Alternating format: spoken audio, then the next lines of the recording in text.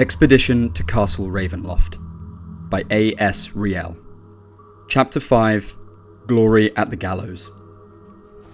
Godfrey Harker's Journal, 9th of Nightul. I have received dire news today. If my death predates my mother's, which looks ever more likely, and this journal should come into her possession along with the rest of my effects, I hope that she tires of this narrative long before this entry. For if I ever make it out of Barovia and speak with my mother, I will concoct a lie or story that will be more palatable to her more delicate sensitivities. I am writing now from the meagre firelight of a roadside camp.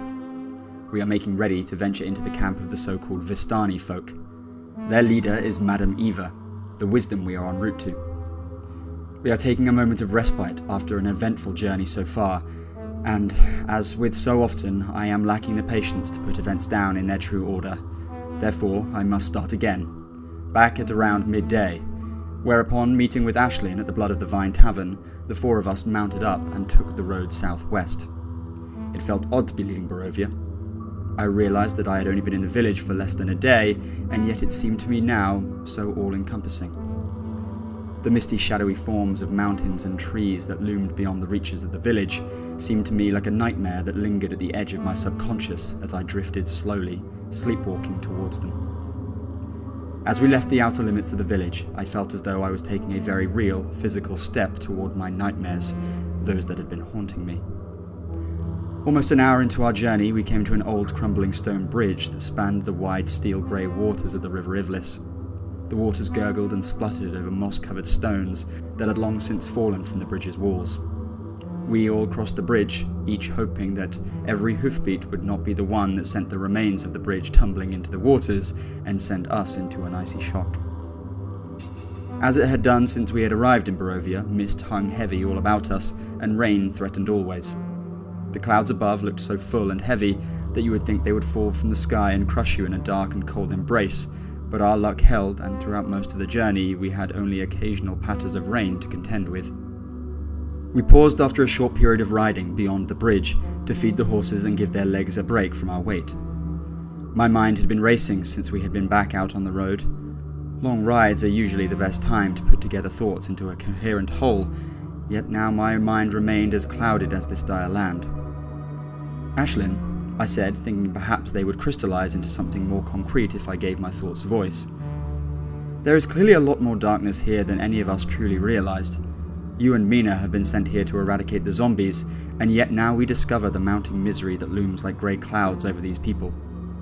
We heard from Ismark that the letter we received that enabled us to even find Barovia was forged, and that the poor burgomaster is dead. To compound this further, it seems he was not even taken by the infestation, but seems to have fallen prey to the Count. This, I tried to recall the name we'd been told, and as the word took shape in my mind, a cold seemed to envelop me. Count Strahd von Zarovich. At that moment a howl erupted from some darkness in the trees that loomed large across the barren fields off to the left side of the road. We all looked in its direction, and I won't lie about the sudden increase in my heart rate. Ignoring the ominousness of this, I carried on to my eventual point. We know nothing of this Strahd other than the burgomaster apparently was already fearful of him, as he was using a raven symbol to ward the Count away, only it failed. Do you know anything of this? When I tell you the look of darkness that clouded Ashlyn's face then, you will appreciate the mounting gloom I felt in my own heart. Yes, I had heard rumours. I've been ignoring them in favour of the rumours of the Sun Sword. One can only stand so much darkness without buckling under it. If I can find the sword, maybe it won't matter that the symbol is not working. What makes me most afraid, though, is that old Indorovich was using the symbol against the Count. Mina drew a sharp, sudden breath, and Ashlyn nodded. Turning back to myself and Bevik, who were clearly not following Mina's conclusion, Ashlyn continued. The symbol of Ravenkind is an ancient artefact. According to the oldest legends, it was delivered to a paladin here in this very region, long before any church was formed here. Delivered by a giant raven. What makes me more afraid is that it was delivered to this paladin in order to help them root out and destroy vampires. Lugdana, the paladin, wore the symbol for all of their life and was told to have slain many of the Nightwalkers. If the burgomaster was using this symbol against the Count Strahd, I can draw only one conclusion. A nasty silence hung about us as we prepared our horses to continue the day's travel. After a short ride further, we turned north and began to head in the direction of the grave-faced mountains that frowned down upon us. The trail was presently pressed more closely on either side by the dark woods. As we travelled, the occasional sounds of howling or other beastly wails came from us from either side. It sounded as though we walked between a conversation being held over a great length. Mina hailed me as we rode through a particularly tight stretch of the trail where the trees towered above us. "Godfrey," she started, and I could hear the unease in her voice. "While we've been riding, I have, with Pelor's grace, cast speak with animals. I have listened to the wolves over the last mile or so. They are speaking about us, I believe. They don't speak with the depth of humans, but I have heard them say, to some effect, 'for,' 'north,' and 'return.' I don't know what they mean by 'return.'" "Is that normal?" I asked, having never been one with nature, or had any way with beasts. "Maybe. They could just be hunting us, and if so, we better keep our wits about us, but something in me tells me it's more. This whole place, it seems connected. Like the trees and the wolves are all a part of one malevolence. It feels like it's watching us." I confided in her the feeling I had had from the watching gaze of the castle, and how I had felt the cold oppression of that dark fortress above ever since. "Do you think the Count is really a vampire?" "I don't know, but I have no doubt in my mind that this place is evil in the worst sense. Whatever the Count is, I believe he does not want what's best for the people of Barovia." Bevik and Ashlyn were then informed of Mina's learnings, and the four of us rode on with the prickling fear of being watched. The Raven Tome. Stories and Tales of Knights of the Raven in the 1400s DR. Sir Uric in Barovia. Continued. Spectres at the Crossroads. Barovia, home of death and darkness. Hell in the mists. This place has become my unwanted home, and I shan't leave it until the mists are lifted and life once more flourishes in this land. I hope future knights of our great order will read this tome and see a turning point here in Barovia. A turning point in our struggle against the undead, and the end of the falling numbers of our order. At least on the second count, I think I can be assured. Either the order dies with me, or our numbers will rise again. I think of the Raven every day and pray for the latter. This day, I'm given hope. In my daily hunt, I was set upon by 3 dark figures, mere suggestions of the human form. They loomed out of the trees as if ancient woods themselves were coming to life. They lunged down upon me, bare glimmers of red eyes thrumming from darkness beneath their ethereal cloaks.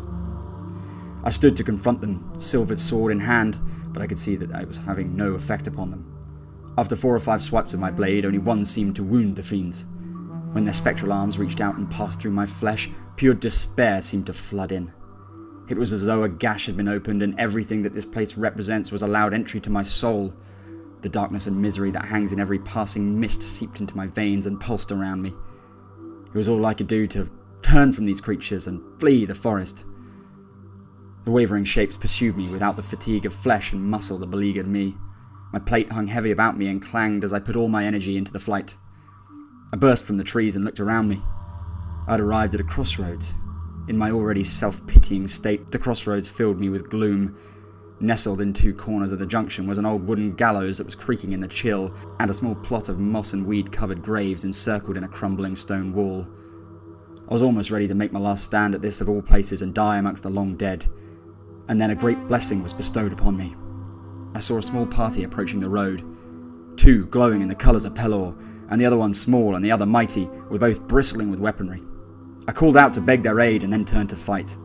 I redoubled the grip on my sword and bared my teeth. Before the foul forms even reached me, a mighty roaring figure and swinging blade raced ahead of me, but much as I had experienced before, the blade seemed to do no harm to the creature. Better prepared this time, I dodged 2 attacks, but saw my new companion touched by the long tendril-like fingers, and I could see the same hopelessness flood in his eyes before he was able to rip himself clear of the grasp. A burst of golden flames lit the gloomy afternoon then, but the creature flickered like smoke and was unarmed yet. Even with the new arrivals, the outlook was grim. No more so than the sight of 2 more of the shadowy figures, one looming out from behind the gallows and another emerging from the mist-filled graveyard. One of them latched its deathly grip onto the spellcaster, and the halfling dodged the other. In no more than a second had the agile fellow pulled his bow and lodged an arrow between the red glowing eyes. Somehow the arrow hung there, piercing the gloom as if floating in a shadow before the creature dissipated like so much smoke blown in the wind. Watching the death of one I previously thought unkillable was a tonic to the despair that had been pulsing about my veins since the creature had touched me. As one of the other newcomers seemed to cast something on her blade, I surged with this new hope and swung my sword through the spectre, and relished at the screeching that found my ears from unseen mouths. Hurin did his best to harry the creatures, but I could see the poor beast was having little luck, and its black wings passed in and out of the hooded shape's form. It brightened me to see my beautiful raven exemplifying our order in the face of such evil. The battle at the crossroads tested my resolve, and I could see it affected my new companions greatly. Myself and the other big fellows slashed at the spectres with little luck, but managed to stay clear of their evil grasp. Golden fire once more ripped into the hooded shapes, and this time we were rewarded with yet more rasping cries of pain. From the corner of my eye I spotted the halfling grasped, and I watched as his little legs buckled under the sheer misery of it. Pulling himself free, he staggered around and swung aimlessly with his rapier, but did nothing of consequence. The woman with the golden armour and glowing sword raged into battle alongside the spellcaster, and I watched as her blessed weapon tore through the dark forms, as did mine as I continued to fight, spurred on by the turning tide. With blade and flame we battled our nightmares until they began to disappear, as the first had done before them. The battle was ours, I was sure, but then my heart sank. A cry so pitiful it felt as if I had once more myself been touched by the evil. The cry wailed out behind me. I saw the halfling fall to the ground and saw despair in his eyes. He dropped his sword and moaned out as if calling for mercy in this merciless realm. Without a care for his sword, he dashed from the creature, avoiding the grasping tendrils, and collapsed into the mist beyond crumbling tombstones. With what seemed like a final tether of sanity, he shot his bow once more, and the gleaming tip disappeared into the shadowy form and sent in wispy tendrils to whatever place these foul things go when their life had been drained. Those still on our feet and still with hope in our hearts turned on the final creature, but before we could finish it off, it flowed like black water over the gallows' creaking boards and disappeared into the gloom of the woods beyond. Nights to come, I hope that this battle at the crossroads, the glory at the gallows, will be studied as the turning point, the first victory of many on the road to the eradication of undead in our world. Hey everyone, my name is Azrael. Thank you so much for watching if you've made it this far. Haven't done this series in a long time. I've been doing other things with work and other projects as well, but really excited to pick it back up again. I've put a few new kind of production-y bits on it as well, so learning from some of the other videos I've been doing. I really appreciate it if you've listened this far and if you've listened to any of it before. If this is the first time you've watched, I will be going back through and kind of editing some of the stuff from before as well. But either way, really appreciate you listening and watching along. If you like this, do please give it a like and a comment and subscribe if you would like to. And yeah, look forward to seeing you all on the next episode.